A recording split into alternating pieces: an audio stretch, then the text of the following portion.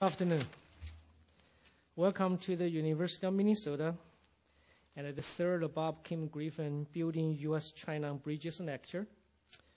The Bob Kim Griffin Building U.S.-China Bridges lecture fund was created in 2004 by Bob and Kim Griffin with a donation of $500,000 to the University of Minnesota China Center. The Griffin's gift reflects Bob and Kim Griffin's commitment to promoting mutual respect between two distinct and diverse cultures. The gift also reflects their passion to connect peoples between the U.S. and China. We appreciate their visionary support of the University of Minnesota China Center. And Mr. Griffin and I share many common interests about American and the Chinese cultures and values. We both say that many years from now, as I talk about this year, last year I talked about this 2 years ago, and we want to see our next generation, the next generations from both the U.S. and China can work side by side to make the world more peaceful and share common values. And the Griffin International Companies is a marketing firm that helps create a private label electronics and video games accessories for major retailers. It had a revenue growth rate of 370% and ranked the third fastest growth private company in Minnesota in 2005. And now I'd like to invite Mr. Bob Griffin, President and CEO of Griffin International Companies, to the podium. Bob.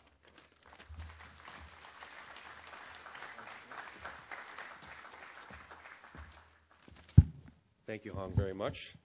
I think we maybe should make the name of this lecture series a little shorter so it's a little easier to say. Thanks again, Hong, for that nice introduction. I also want to thank all of you for coming today to this lecture series. This lecture series, as Hong said, is dedicated to the mutual respect and understanding of Chinese people. And the hope is that we as American citizens can open our minds to the understanding and differences between China and the U.S. so that we can enjoy a positive relationship with those that we call our friends in China. The last year we were captivated by the words of Dr. Arthur Rolnick, who is the Senior Vice President of the Federal Reserve Bank. He argued that we should be celebrating and applauding, not fearing or criticizing Chinese economic progress. He described how China has raised over 200 million people out of abject poverty. He also concluded that more and more trade means more and more growth. And that's not just true of China, but also India, which I'm excited to say we're going to hear more about today, and I'm anxiously looking forward to our guest speaker. However, before we hear from him, I want to again thank Dr. Yang for another great year of leadership at the China Center here at the Minnesota. He and his staff have added many new corporate sponsors, led a number of business delegations to China, instructed and escorted several education delegations, just to name a few. So I'd just like to take a moment to applaud Dr. Yang and his staff for a wonderful job at the China Center. I'd also like to say, as Hong said, I'd also like to thank my employees at Griffin International Companies. Our company's had some phenomenal growth over the last 5 years, and it's due to their hard work. And what's great for me is I get to see them build bridges every day, so it's really a wonderful place to be. Lastly, I'd like to thank my family for allowing me to make so many trips to China every year. Some of them get quite long. Specifically, I'd like to thank my wife, whose love and devotion to our family, her ideals, and her appreciation of China is second to none. So thank you again for attending the annual lecture, and with that, I'm going to turn it back to Hong to introduce our first speaker. Thank you.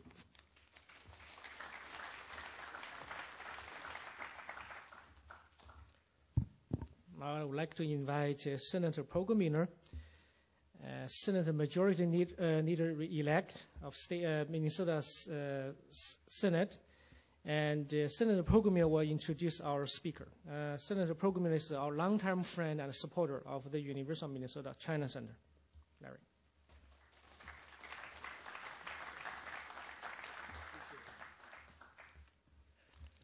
My only qualification to be here is that I have attended these lectures, and I have found them all to be extremely interesting, and I know many of you have attended. Those who have not will find that it's a fabulous thing that the Griffins have done here. Pieter Bottellier is an international economist, China scholar, and consultant. He's currently an adjunct professor at Hopkins University School of Advanced International Studies, serves as a senior advisor on the conference board. And if you're an economist, you know what that is. It's a big deal. He's the author of many articles on economic reforms in China. He's previously been with the World Bank in a variety of positions. He's been an advisor for East Asia. He's held positions in Latin America, in Africa, been division chief in Mexico, and has been a resident chief economist in Indonesia. So he has expertise around the world.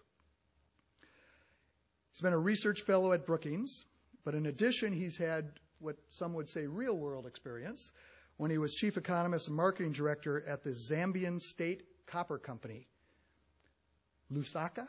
He's educated at Amsterdam, University of Amsterdam, and MIT. The importance of this lecture is that India and China make up about 40% of the world's population.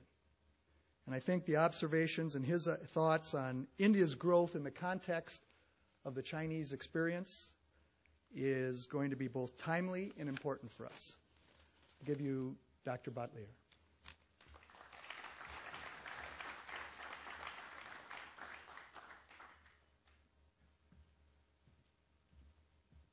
Well, good afternoon. Thank you, Senator Poggemeller, for introducing me so kindly. Thank you, Mr. and Mrs. Griffin, for sponsoring this event through this foundation. Thank you, Dr. Yang. It's a real pleasure and honor for me to make a presentation in this distinguished series on a subject that is of great interest, I think, to most of you, all of you, China. So if China is the subject of this series of presentations, why on earth should anyone wish to listen to something about India? Well, that is the question I have to ask myself first and answer.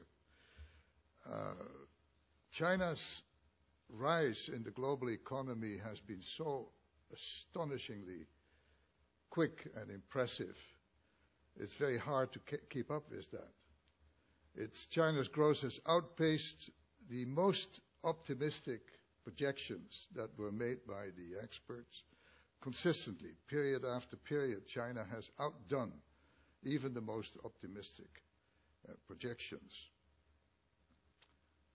But until recently, I think it wasn't fully clear what was the implication of that. When I was rereading an article by Gerald Siegel, who was the Director of International Strategic Studies in London, and wrote an article in Foreign Affairs magazine only 7 years ago, 1999. I was astonished to read there that in his judgment, and mind you, that judgment was still widely shared in 1999, he said, Gerald Siegel, China is a small market that matters relatively little to the world, especially outside Asia. That was 1999. That was Foreign Affairs, one of our most distinguished journals on international politics. We know better today. China's economy has, of course, as you all know, become very large and has become to influence not only countries around it in Asia, but around the world. What is happening in Mexico, the unemployment in Mexico, the disappearance of the maquiladora industries is not unrelated to what is going on in China. Yet few people, I think, have focused in a systematic, comprehensive way on China's global economic impact. Even the China scholars, which I am trying to become, I think have to broaden their focus. We can no longer be satisfied just trying to understand what's going on inside China. We have to also understand China's impact around it in Asia and around the world. The country I want to focus on today is India. It's a very special case, but a very important one. Not because India and China are so close, they are not. But because India is the other big giant in Asia in the world. And between them, they account for almost 40% of world population. India and China do not have much in common historically, culturally, politically, or economically. But both nations have become hooked on rapid growth. For those of you who follow the statistics, in the last quarter, the Indian economy, that is the quarter that ended September, was growing at 9.2%, an all-time record for India, but still not quite as high as China. China is still, at the moment, growing at over 10%. The difference is getting narrower and narrower. Both nations have become hooked on rapid growth as a way out of poverty and to gain international respect. India is deeply affected by China's economic success and is keenly interested in demonstrating to itself and to the world that it too can grow fast. Although hard to prove, I am convinced that China's example is an important factor in India's economic liberalization and newfound confidence since they began the process of economic liberalization in the early 90s. You will not find any Indian government documents which explain that they're doing certain things because China has gone ahead and because China was successful. But if you are in India, you meet with business circles and academics or government people in Delhi, as I did for a good part this summer. China is not far below the surface in almost all conversations I had. There is no public acknowledgement of the example effect of China in India, but it is palpable when you talk to the business people there. The world, of course, is fascinated by Asia's renaissance and the idea that India and China together may learn to work together and rise together because it will change the world like few other factors in this century. Although their development models are very different, India and China are now the two largest, and not the two largest, the two fastest growing economies. And if that continues for another few decades, it will completely change the global economic landscape.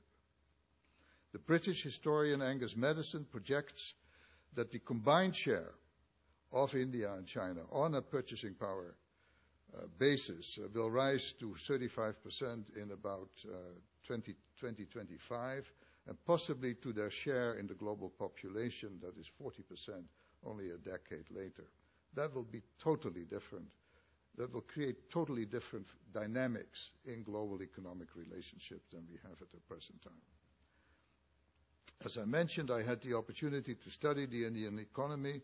During the summer, it was my first visit to India. I, of course, like everybody else, read about India, and I'd been at Indian airports, but never had the chance to really visit the country and talk to the people seriously. And it was a real interesting experience for me. Much to my surprise, I found that the interest in China is really quite strong everywhere I went. Maybe the trade numbers explain part of that Indian interest in China. China became India's third largest trading partner in 2003 and moved to second place after the United States last year. This is a really important development. The two most populous nations now in the world. China already the second largest trading partner of India. Gone virtually unnoticed in the American press. But for India, China is much more important than the reverse at this point. About 12 to 15% of India's exports goes to China. Only 1.2% of China's exports go to India. Yet, surprise, surprise, India has a trade surplus with China. Contrary to what I had expected, based on the many press reports on India and China, I found that the perceptions of China in India are less dominated by fear or suspicions than by curiosity and by a desire, certainly on the part of the business community, to understand better what's going on in China in order to be able to take advantage of that. Many Indian firms are exploring opportunities for trade and investment in China. According to statistics that I just saw yesterday, some 57 Indian firms, they're all large firms, are already invested in China. And 27 Chinese firms, mostly state-owned firms, are already invested in India. And this is the beginning of a process, in my opinion. We haven't seen anything yet once this gets going. The enormous economic complementarities between the nations that can be exploited for mutual benefit. Many Indian firms are not only investing in China, but also importing from China under the liberalized import regimes in India. And initially this was seen with a great deal of apprehension on the part of the Indian government and the business community, because they were all fearful that the super competitive manufacturing industries in China would rapidly wipe out the competing manufacturing sectors in India. It didn't happen. What happened is that many of the Indian manufacturing sectors that were exposed to competition with China actually pulled up their socks and increased their productivity enormously. You see a lot of dynamism in the manufacturing sector in India at the moment, in part, I am sure, because of the opening of the Indian economy to global imports, but especially to imports from next door, China. The gradual opening to imports from China since the early 80s has generated many more opportunities than problems in India. Although India has launched many anti-dumping cases against China, more than against any other nations, the trade between them is expanding very rapidly. I gave you some numbers already. The bilateral trade between India and China in the aggregate last year was close to $20 billion, which is still peanuts relative to China's total external trade, but it is not peanuts for India's external trade. India is a much smaller trader, as you know, than China is.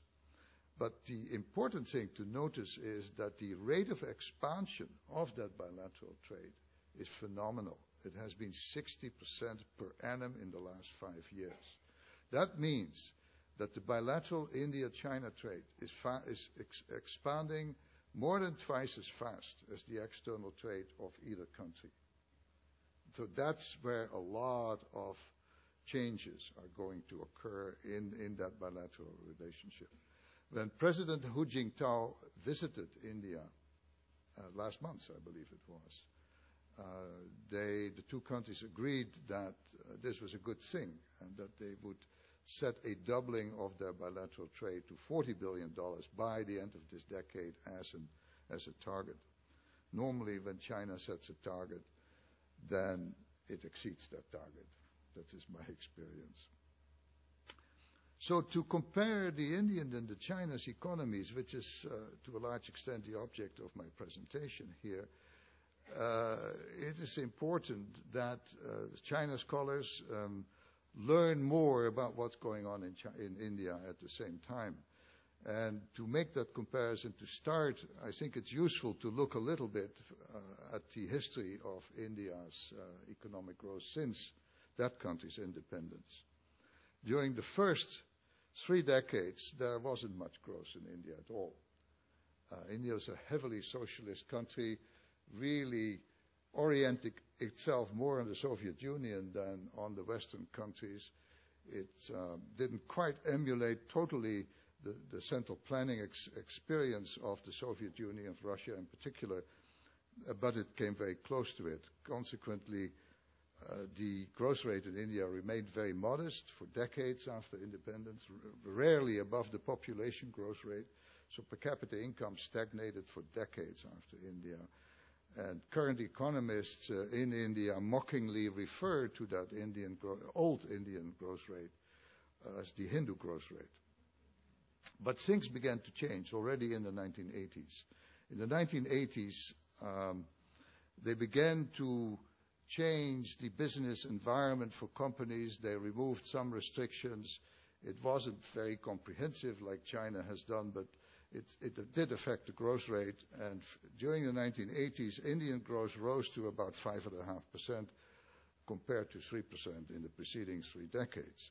This growth rate rose to 6% in India during the 90s, as the economy was partly opened up to foreign trade and investment. India began to open up in 91, essentially, when the country experienced a very severe balance of payments crisis. China began to open up much earlier, at least, I would say, at least a decade earlier. In the early 90s, China already began to open up to foreign investment, not yet so much to trade. But India started in 91. The growth in response to that economic liberalization in India accelerated to 7% in the last 3 years. It is expected to exceed 9% in the current year, and in fact, if the 9.2% growth rate of the last quarter continues, they may actually exceed their own targets. So this is a new ball game. The relations between the two countries are increasingly important at the economic level, financial level, but also at the political level. Government-to-government contacts are also on the rise. That doesn't mean, and I didn't sense that when I visited India, that there is any great deal of friendship between the two nations. I didn't sense that at all. They're very different, and they're sort of holding a distance from each other. But there is a remarkable pragmatic determination on the part of both governments to avoid bilateral problems, and they still have some, from getting out of hand. And this is something the Griffin Foundation is familiar with, building as many bridges as possible between them. And let me give you some examples of that. In the last year alone, there have been 3 very important government-to-government agreements between India and China. They are now jointly funding and staffing parallel high-tech research institutions in Beijing and in New Delhi. This was agreed upon earlier this year. This will be high-tech research mainly at mass consumer goods, at adopting technologies to poor countries like India and China. The second initiative was to lay a foundation for a strategic partnership, joint military exercises, training, military-to-military contacts. Sounds very strange in American ears, perhaps, because many people in Washington think that you could put a ring around India by doing a civilian nuclear deal with a ring around China by doing a civilian nuclear deal with India. When you talk to the Indians about that, they completely discount the possibility that they would behave in the way that some people think they might behave, namely by agreeing to build a round fence about China. Not at all. For them, even though there is not a friendship right now between the two nations, they both realize that they are going to be the biggies in this century, and that anything that would get them on a slippery slope of deteriorating bilateral relations would be very dangerous to both of them. So they're not going to let that happen, and the agreements therefore include an agreement for military-to-military partnership and with the objective to build a strategic partnership. The third agreement, that's also got virtually unnoticed in the Western press, is to jointly bid for foreign energy contracts. Not for all, but they formed a joint company that would allow them to put in bids for major oil and gas reserves around the world on a joint basis. They bid successfully just a few months ago for an American company in Colombia, South America. They jointly bid $800 million for that company, for a 50% share in that company, and they won the bid. So that's the first illustration of joint operations in the energy field, because they both realize that they're going to be enormously dependent on imported oil and gas, as you have seen from some of the slides, for those of you who came in early. And rather than competing each other out of the docket, they want to do things jointly where that is practical. Now, let me take the discussion on India-China relations a little bit further and make some comments on the gross performance in both countries. We all know that China has grown faster than India, but what about the quality of the growth? Several of my colleagues, I'm an academic now, I'm a recycled World Banker, as you heard, so I can refer to academics as my colleagues now. Several have maintained or positioned that the quality of growth is superior in India because the statistics show less social inequality and the pollution, the environmental deterioration in India is less severe than it is in China. But I am not so convinced that that's a true statement. Surely environmental degradation in China is very severe and probably on average much more severe than in India. But we should also remember that the manufacturing sector, which is responsible for much of the pollution, is many times larger in China than it is in India. Not just 2 or 3 times, but about 10 times as large in terms of total output. So that's a factor. In terms of social equality, yes, the statistics, if you look at the Gini coefficient, for example, as a measure of income distribution, the Gini coefficient for India shows remarkable stability at about 0.33 in the last few decades, whereas in China, it's going through the roof. China is now as unequal in terms of income distribution as the United States is, if not worse, coming from an egalitarian society. But I am not so sure that the statistics do measure the Indian situation correctly. An Indian professor at the University of California recently pointed out in the Financial Times that the Indian Gini actually measures something different from what the Chinese Gini measures. The Chinese Gini measures indeed income differentials, but the Indian Gini measures consumer spending differentials, which are 2 very different things.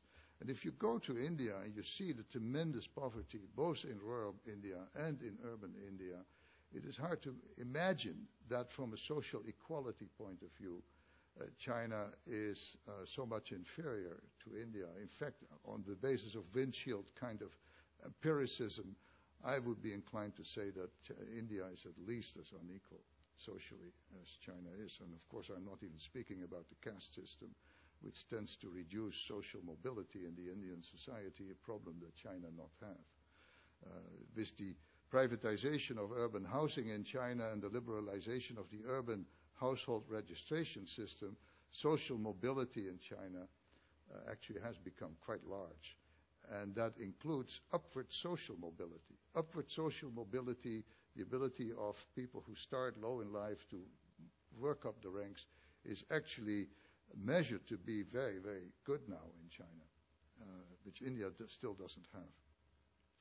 What about GDP size? Well, India's economy is now growing very fast, but in the aggregate, it is still very much smaller than China. The populations are not so very different anymore, 1.2, 1.3 billion people, and the Indian population is likely to exceed China's population in the next several decades. But the Indian GDP is only about 1/3 of China's at this point. And Indian per capita income, measured on an exchange rate basis, is only about 40% of China's. Now, that is striking, because about 25 years ago, India and China had about the same level of per capita income. So what explains the large difference in their economic growth performance since that time? And I've tried to identify a number of key factors that, say, for the past several decades, I'm talking about the past now, may explain why China has run ahead of India so far, even though they were about the same level in 25 years ago. The first factor, in my opinion, that is very important, is that the initial rural reforms that were introduced by Deng Xiaoping, or were sanctioned by Deng Xiaoping in the late 70s, had enormous income benefits, generated enormous income benefits for a majority of the Chinese population, the farmers at that time. That was, whether it's a stroke of luck or brilliant political judgment, I don't know, but nothing of the sort has happened in India. You haven't had an Indian reform yet that has created really massive income gains for the majority of the population. Yes, there are many rich people in India, but you don't have this very massive improvement of living standards at the lower ends of the society like you saw in China in the late 70s and 80s. Second factor I would identify is that India's initial economic reforms were in the 80s, were initially really designed to make life easier for corporations. And several, of course, India is much more a private economy than China is, took advantage of that, and it created some employment, but again did not have the massive income gains for a large share of the population like we saw in China. The third factor I'd like to draw your attention to is the role of females in the economy. In China, as all of you who have traveled in China know, there is very little distinction between males and females in the labor force, although with the marketization of the economy, these distinctions are coming back into the system. But certainly from, say, under Mao Zedong, there was complete equality between the sexes. China was probably the first economy that had an EPA without ever equal rights amendment, without ever having this on the legal books. It was a political decision by Mao Zedong. In India, the average female labor participation rate is only about 27%. In China, it's 77%. That means females contribute to economic development in a much more pervasive way in China than is the case in India. The numbers are even more strikingly different in urban areas. In urban areas, female labor participation in China is 75%. In India, it's lower than the average. It's only about 15%. Married Indian women don't work outside the house. Still a cultural treat that you don't see in China at all. The fourth factor I would like to identify that probably has had a lot to do with the differential growth performance is the savings behavior.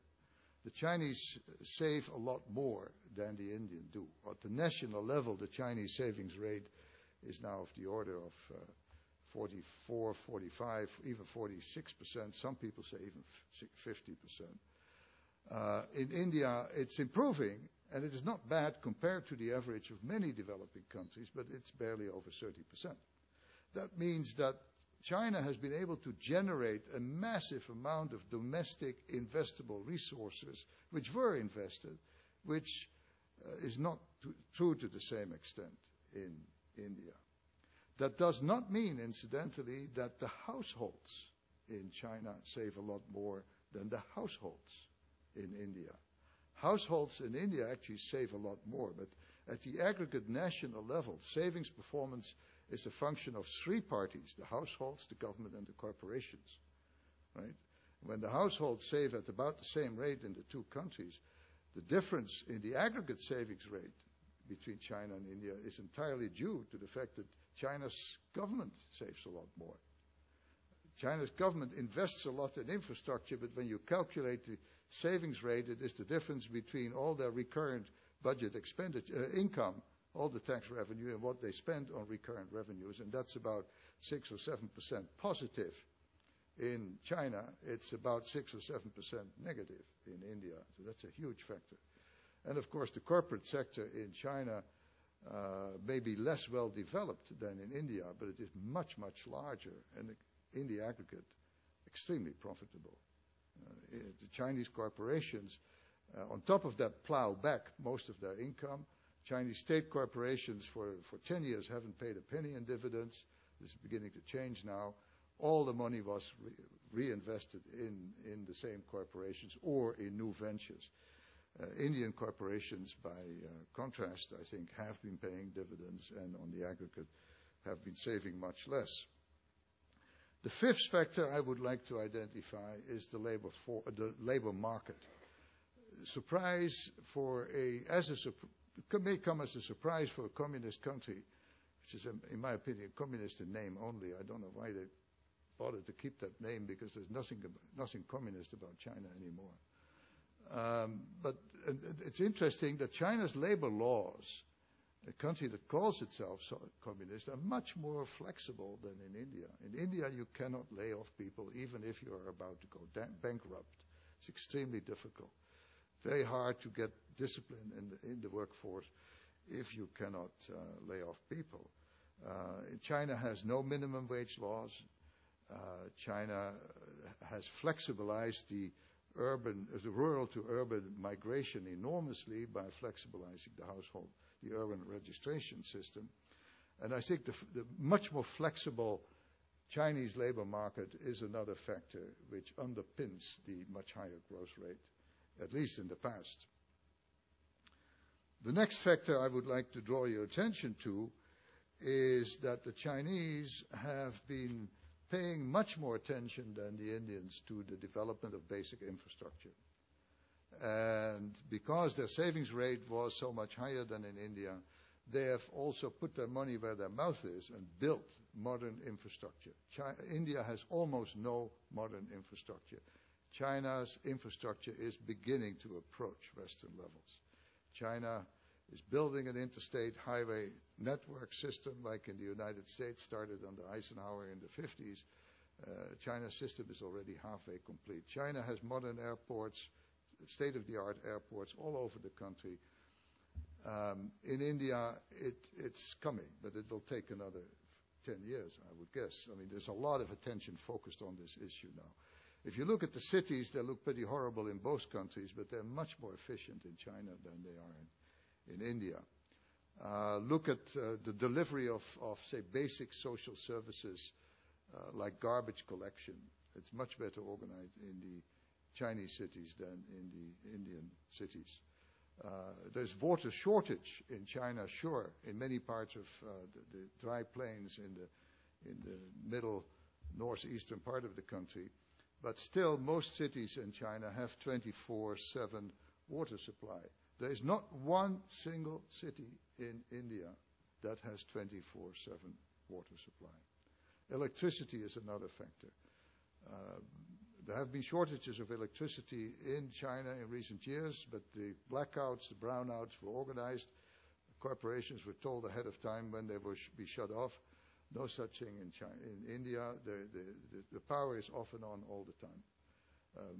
Consequently, almost all corporations and even households, urban households of people who can afford it, at least in India, have to have standby generating capacity in order to keep things going. And of course, that adds enormously to costs at the national level. India's infrastructure deficiencies are most visible, as I mentioned, in the urban areas. With the possible exception of New Delhi, not Old Delhi, but New Delhi, there are no large cities that meet the logistical and housing requirements of modern international corporations in India. Urban services and traffic congestion are so bad in Indian cities, at least the ones that I have visited, that it is often cheaper for the large Indian corporations, and they have good large corporations, to build their own cities outside. They buy cheap agricultural land, simply set up their own cities. There's satellite cities to Bangalore, to Mumbai, to Chennai.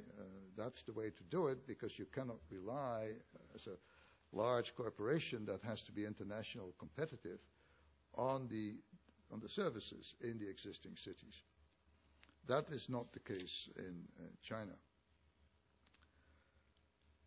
However, there are other areas where India actually is ahead of China. And I already alerted or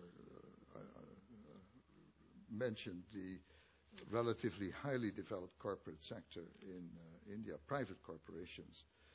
India has many more large, successful private corporations, purely private corporations, than China has. The standards of corporate governance in India are reported to be substantially better than in China, even though in China everybody is now talking about corporate governance. The average performance on that score is still pretty low. India also has better integrated domestic capital markets, particularly the equity markets. Deng Xiaoping, when he allowed the equity markets to get off the ground in China in 1990, wanted to marry capitalist and socialist concepts. He said, all right, try the stock exchange in Shanghai. If it doesn't work, we'll close it again. And, of course, they made many mistakes, I think, in the first 10 years of the Chinese stock exchanges. The Indian stock exchanges are not only much older, but also, I think, more mature in the sense of quality of supervision, and particularly regarding the rule of law culture that governs business contracts in India is much more highly developed than in China. India is a rule of law country. There is a culture of rule of law. China is still, I think that's still a fairly distant dream in China. So these are clearly areas where India has the edge over China. And many large Indian corporations, as you know from simply following the press, have branched out internationally. They're very active in mergers and acquisitions in Europe, in Latin America. But the Chinese companies are now also becoming very active. But in terms of international mergers and acquisitions, the Indians are also ahead of the Chinese. It is a bit of a surprise, was a surprise to me, when you note that the rated governance, corporate governance standards in India are superior to those in China, that the rated indicators of the ease of doing business indicators are much better in China than in India. It's a bit of a paradox. It's much, even though it may be difficult to do business in China, and those of you who have experience in that can speak from personal accounts, but on average it's still much easier than in India.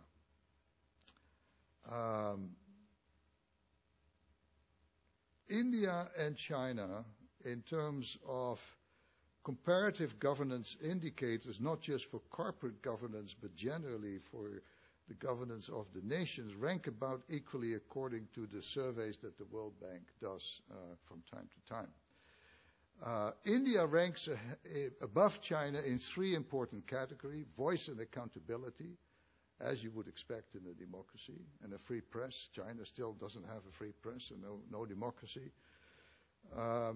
India also ranks ahead of China, as I mentioned, in rule of law and in the control of corruption. China, however, ranks higher than India does in government effectiveness. This is very important, and this is why doing business in India at the end of the day, in China at the end of the day, is easier, because government in China is much more effective than it is in India. The other two categories where China outperforms India in terms of overall governance are political stability and regulatory quality. Political stability may surprise you. India is a democracy, so what's wrong with political stability in India? Well, basically nothing at the aggregate level, but India has for decades had a domestic Maoist insurgency, which is going on in a good part of the country, particularly the northern half of the poor northern half of the country, of a nature, in domestic insurgency, anti-government, armed people, armed bands, blowing up government buildings, that you don't have in China at all. At least you have disturbances in China, but you don't have a politically motivated, large-scale insurgency like you have in India. It doesn't hit the press in the United States. Few people have ever heard of the Naxalites. But the Naxalites are basically the same people as the Maoists in Nepal, who have for decades now been trying to emulate Mao Zedong's experience. And a very large group of that movement still exists in India today. Let me say a few words about the labor force, because there's very interesting differences here between the two countries. Partly as a result of the one-child family policy, which China has had since the early 80s, Population growth in China has slowed enormously. In India, it's still galloping ahead. Demographers predict that China's labor force will peak in about a decade from now, 2015, and that the total size of the labor force in China will begin to level off and decline from then on. And that will undoubtedly put additional pressures, I think, on wage levels. We, at the moment, cannot foresee a date that the Indian labor force will peak because the total population is still expanding at a pretty high rate, somewhere between 2 and 3%. The China's population growth rate may be at best 0.5% at the moment. And once the Chinese population has peaked, which most people expect to happen somewhere between 2030 and 2040, and the labor force will peak well before that, of course, many things will begin to change because China will then begin to age very quickly, probably faster than Japan is already today. Now, some people argue that because India's labor force is projected to grow much faster and eventually probably larger, especially if the female participation rate increases, that India has an enormous demographic dividend that somehow will allow India to outpace China in the long run. Then theoretically, of course, that is right. Labor force growth is economically easier than labor force decline to deal with. But there is no guarantee at all that labor supply will equate labor demand.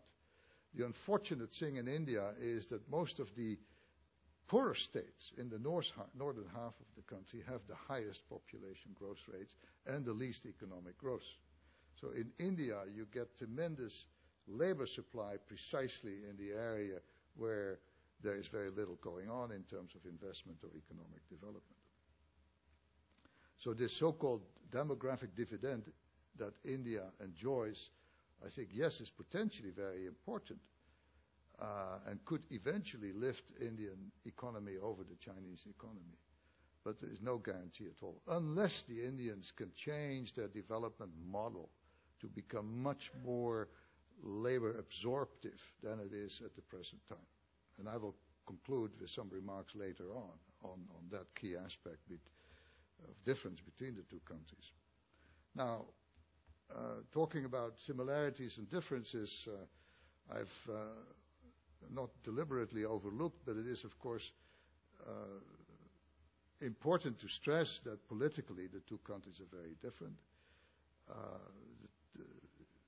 China is a unitary state with basically an authoritarian government style, and India is a federal republic like the United States with a pretty highly developed democratic system. India is a truly democratic country, in my opinion. Does that mean that China is not fundamentally also democratically inclined? I think at the popular level, the individual family people level, I would think that the Indian people are not more democratic than the Chinese people individually. I'm personally hopeful that democracy will eventually come to China, but when and how, I don't know. I think don't hold your breath for a big bang democratization in China. Like everything else, it will help. If it happens, it will happen gradually, and you may not even notice much about it until it has happened. But this is very different because one of India's most famous economists, Amartya Sen, who teaches at Harvard right now, he won the Nobel Prize for economics just a few years ago. And one of his key dictums, his lessons, is that development is a process of expanding the real freedoms that people enjoy. That is Amartya Sen's definition of development. Now, if we buy into that, and I think many of us do, then we must conclude that China's model political system cannot continue to contribute to the development of the society indefinitely, because sooner or later the Chinese families, the Chinese individuals, are going to place a much higher premium on political liberty than they do at the present time. And this is interesting because Amartya Sen is very famous in China. Amartya Sen's books are read in Chinese at Chinese universities, and they're being gobbled up. So this is a very important area where India and China are interacting, not at the government-to-government level, but at the academic level. A few comments, just for interest, not because it really is terribly important, on the U.S. relationships with China as compared to the U.S. relationship with India. They are important in both cases, but it's important to realize that the merchandise trade of the U.S. with China was more than 10 times as large as with India. Last year, the total of the imports and exports between the two countries, $285 billion, and the total U.S. trade with India both ways, it was only $26. And on top of that, the trade with China is growing much faster than the trade with India. They're growing fast in both cases, but in the last 5 years, trade with China has grown almost 150%, as against 86% with India. So fast in both cases, but the order of magnitude difference between them, I think, is something that politicians in Washington should bear in mind. I'm all in favor of very good, positive relations between the U.S. and India, but the notion somehow that could serve to put a ring around China is a totally faulty and potentially dangerous one, in my opinion. That's why I bring this up. Strikingly, both countries have about the same degree of dependency on the U.S. market. China, according to Chinese export statistics, which are not the same as U.S. trade statistics, Chinese exports about 21% to the U.S., the exact same percentage for India. So the relative dependence is about the same, but the total volume of the trade, U.S.-China trade, is about 10 times as large. Now, some people have argued that whereas China is growing faster, India is making a more efficient use of its investment resources, because in the last few years, for every dollar invested in India, they got more incremental output than China. And prima facie, I think that is an indicator of a better allocation of investment resources. But to conclude from that India investment or India resource use is more efficient than in China, I think is stretching it a little bit. I've gone back to the early 80s and calculated what economists call the incremental capital output ratio for both countries. And I found that, yes, in the last few years, India outperformed China, but for most of the preceding 2 decades, they were about dead even.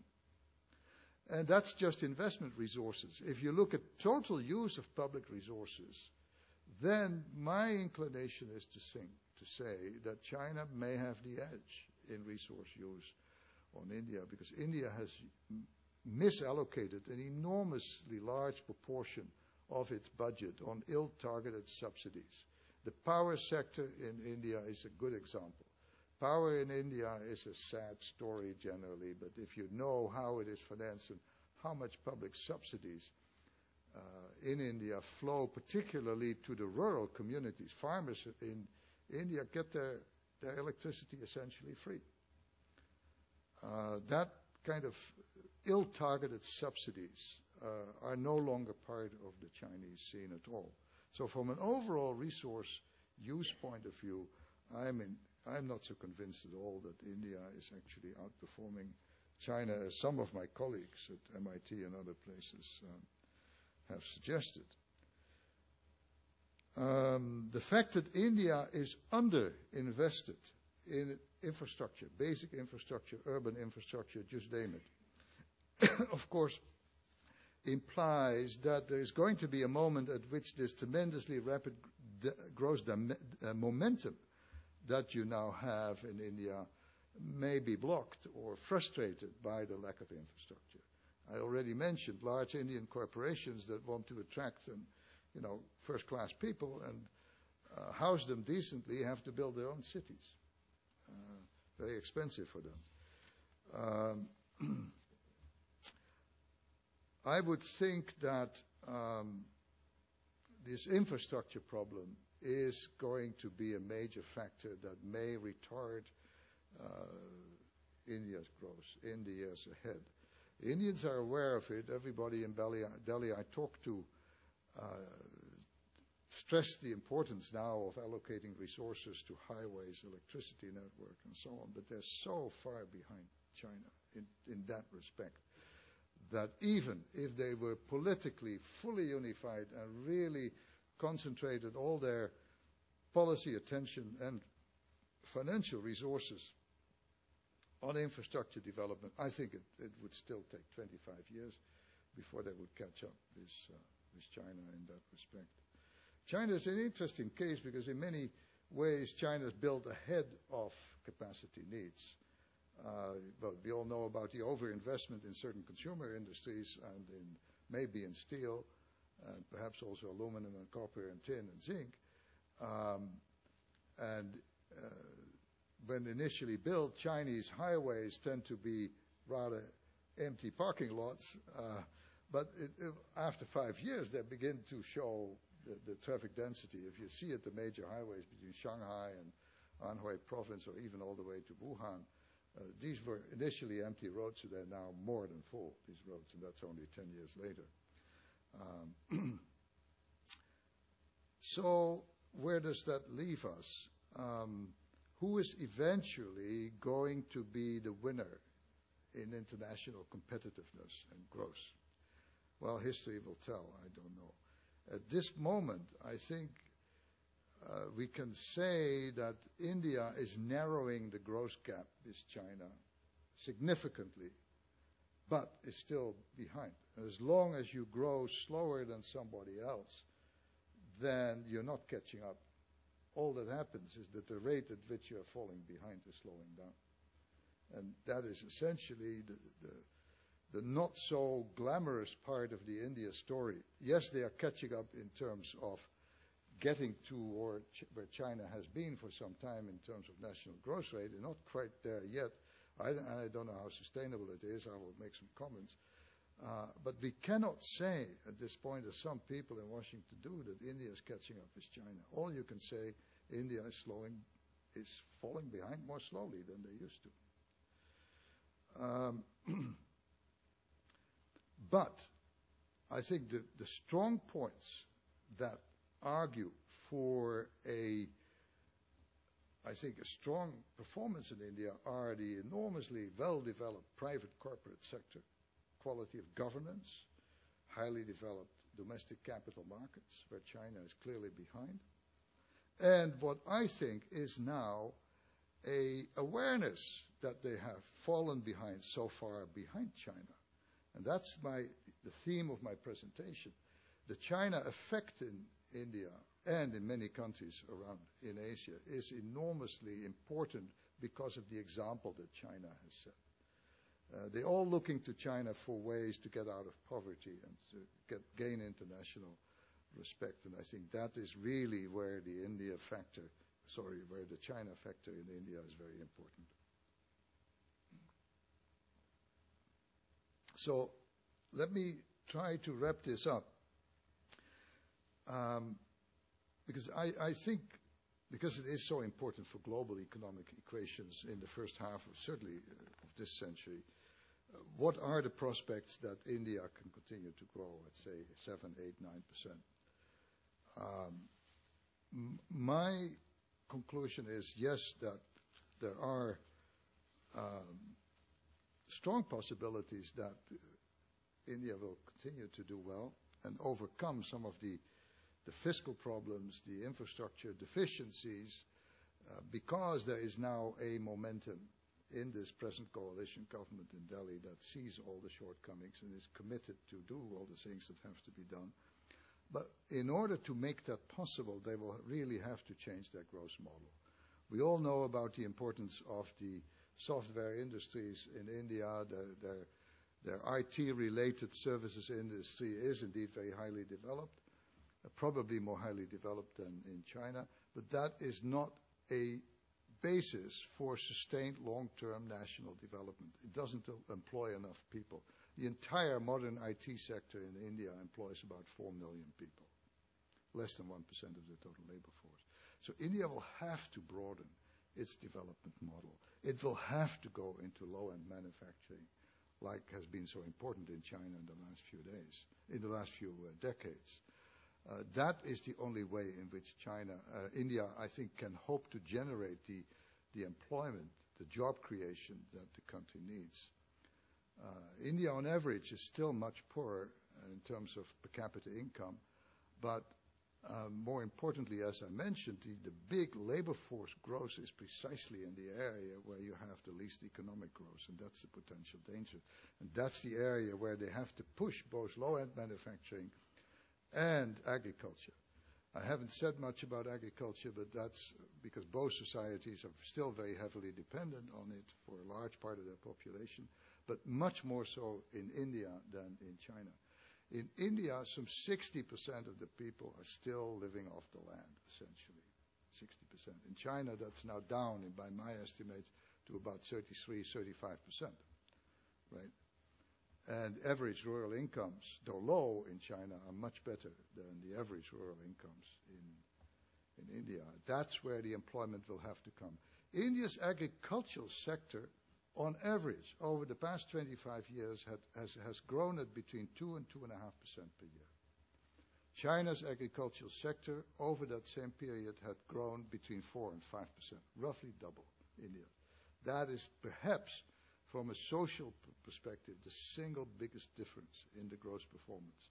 So India will not only have to expand into low-end manufacturing in order to create employment, but it will also have to get grips on its agricultural sector. The Indians did great in the 50s and 60s during the Green Revolution, when the country from a net food importer became self-sufficient in food and even an exporter for some years. But the overall growth rate in agriculture has stagnated, whereas it has been very, very high, amongst the highest in the world in China. So my two conclusions are where China really has to look to India for examples: low-end manufacturing and agricultural growth. The agricultural growth in India will inevitably involve major investments in infrastructure. Water storage capacity for irrigation is very well developed in China. It's almost undeveloped in India. China has something like 25 times the water storage capacity for irrigation that India has. India cannot capture the water.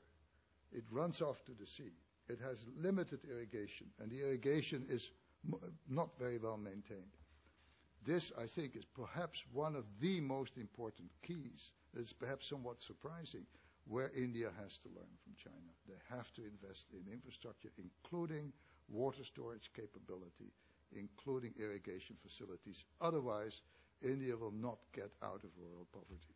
Thank you for your attention.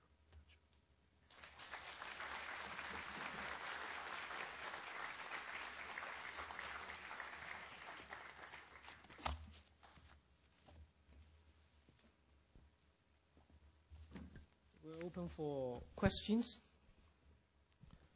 John, we have a microphone here. Okay.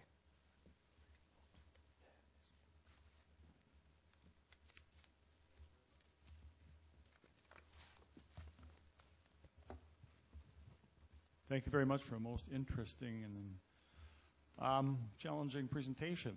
You touched on a subject that I think is of perhaps some of the deepest significance in comparing China and India. And that is, however corrupted it may have been from time to time in various dynasties, China does have a 2,500-year tradition of some sort of meritocracy through Confucian testing, promotion, and so on. And in India has something China does not have, which I think is problematic, and that is a caste system.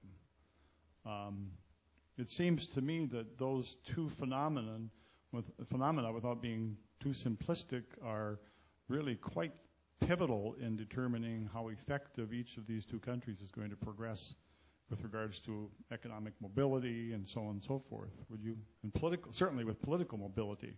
There may be democracy in India, but there's very little political mobility, I think, also. Thank you.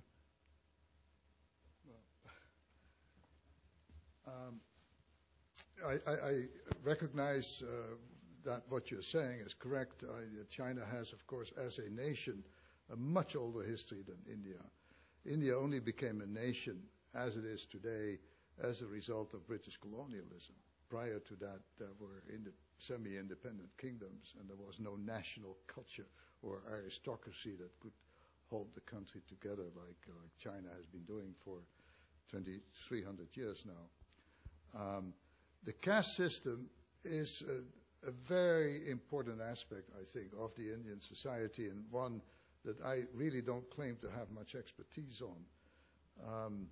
I was puzzled by it myself. You don't really see it when you are in India. You have to be an Indian to know what it means. And in my ignorance, I try to understand from an Indian legal perspective what the caste system was, and I looked up the Indian constitution, all of which is a very long constitution, unlike China's constitution, it's very brief. The Indian constitution, to my surprise, says that the caste system will be officially abolished after 60 years. That's 5 years from now. The Indian constitution under Nehru was adopted in 1951. 60 years from there is 2011. Well, I cannot imagine, quite frankly, if the caste system is still so deeply enshrined in the Indian society today that they can do away with it in 5 years from now. So I think India will have to deal with that fundamental social dimension of their relationships if they want to improve social mobility, labor market mobility, and social fairness. China doesn't have these problems. China has a bit like a caste system, but it isn't a caste system. It is the systemic discrimination against peasants, farmers, migrants, who move from poor villages to urban areas in China, who get initially discriminated against all the time. I mean, they're just not full citizens. There's not, well, many cities are now improving on it. Shanghai and others, I think, are giving access to the migrants to official school systems so as to begin to dilute these effects, but that, you might say, is China's equivalent of a caste system.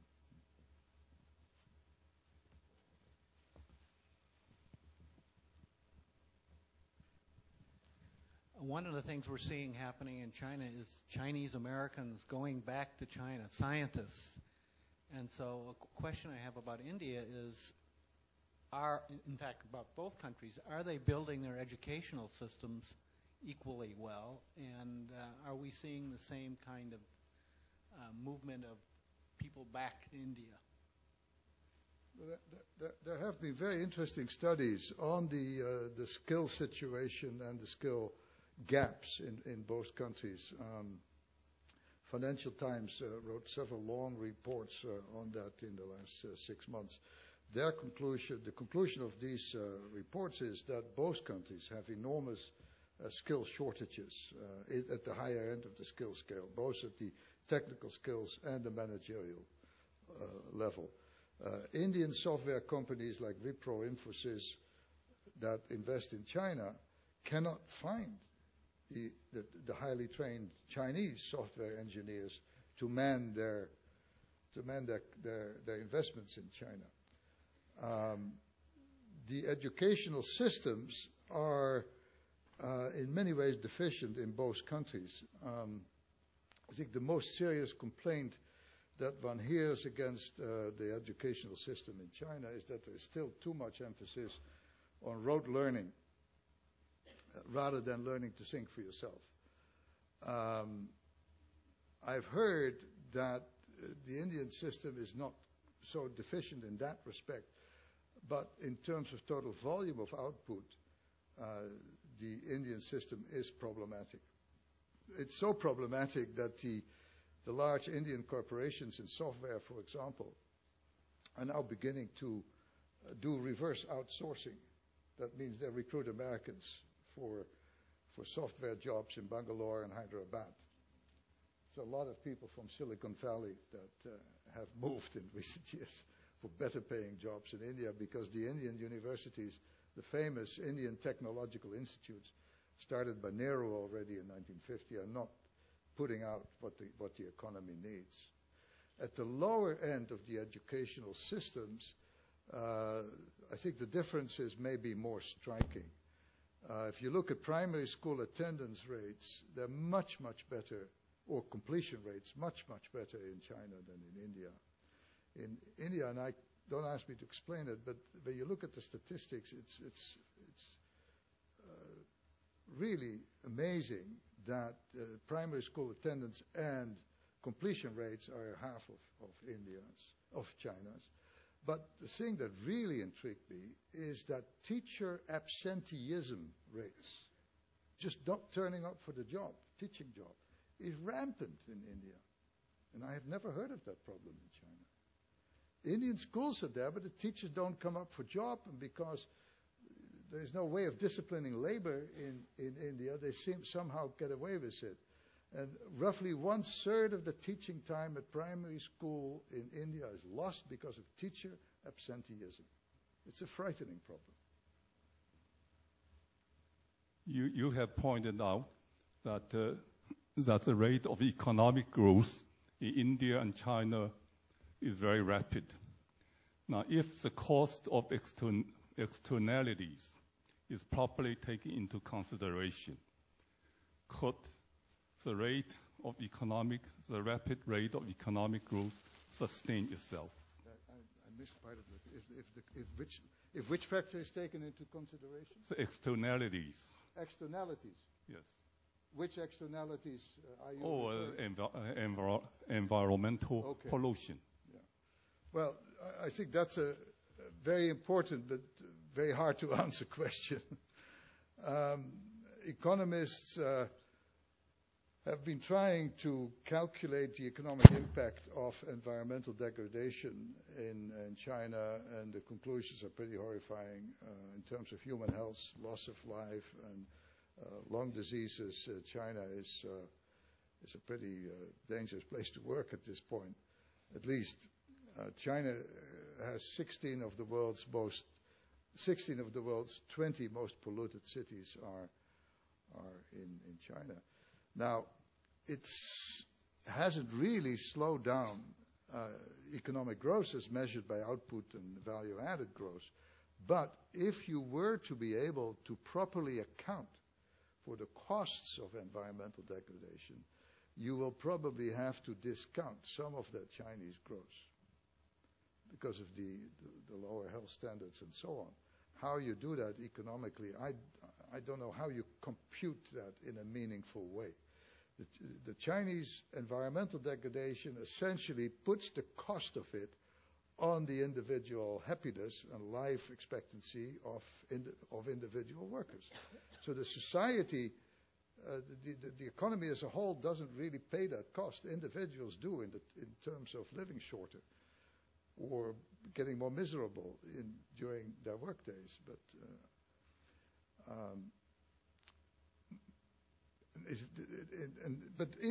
we should not imagine that India is without severe environmental problems also.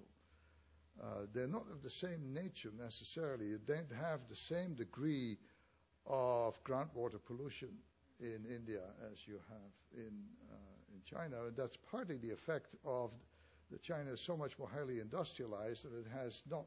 It's only now beginning to look at, say, hazardous waste management in a more serious way. 10 years ago, 15 years ago, it was still very common. The most dangerous substances would simply be dumped on the ground next to waterways and so on. I think they're going to be more serious about it in China. Now, you don't see that in India to the same degree, but that's partly a reflection of the fact they haven't really industrialized to the same degree. But it's a very good question. I don't know how to answer it, sir.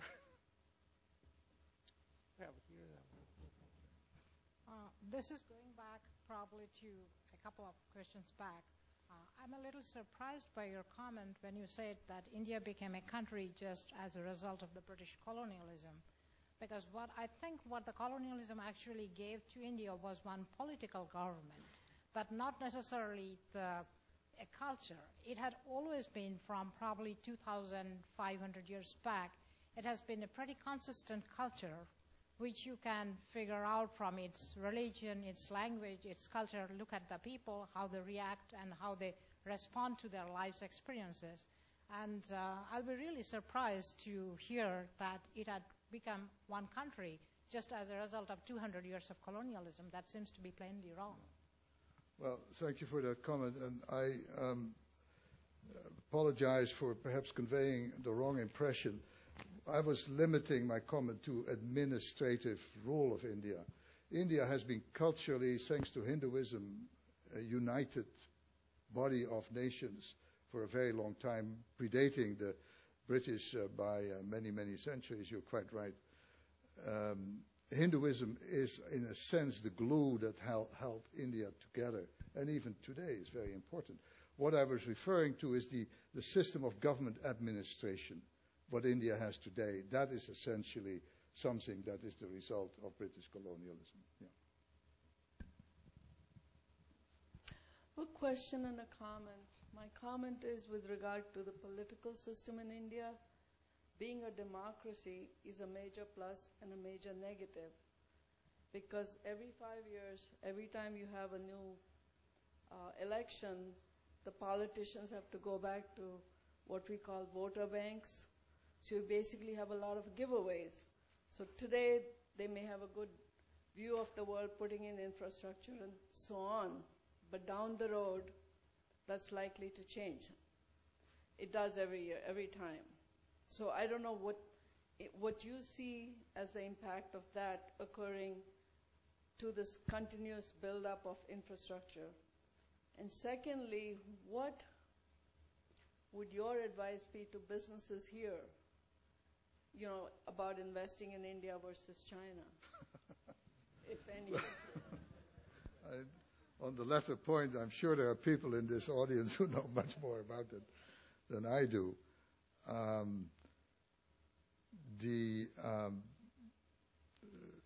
The Indian economy, the Indian stock exchanges are much more open to foreign investment than the Chinese stock exchanges are at this point. And there are also some 40 Indian companies that have ADRs in New York, I think, pretty large companies. So it's pretty easy if you want to put your savings on Indian stocks to do that. It's much harder, actually, in China, although you now have, I think, a fairly large number of Chinese corporations also listed on the New York Stock Exchange or the Amex or the American or the NASDAQ. And there are also increasing numbers of ADRs of Chinese corporations. You even have 2 index funds, exchange-traded funds related to Chinese stock exchange prices now. So it's getting easier. Most economic analysts suggest that the corporate returns are superior in India to what they are in China. But there's a huge debate on that, because it's not easy to get accurate information on that. But I think the conventional opinion is that returns on corporate investment are better in India at this point in time. Now, on the first part of your question of democracy, there have been endless debates, as you know, in economic circles and in political science circles on the link between democracy and economic development. And the links are not very obvious. One cannot clearly say that democracies outperform non-democracies in an economic sense in the world. In fact, there are many instances to suggest the opposite is the case. I'm extremely impressed by Indian democracy. I think this is a very hard-to-govern country, given the enormous social complexities, the different languages. India has 18 different languages according to the constitution. China has one. I mean, to hold that country together and to create a sense of nationhood requires an art of decision-making and political leadership. I think that is of an extremely high nature.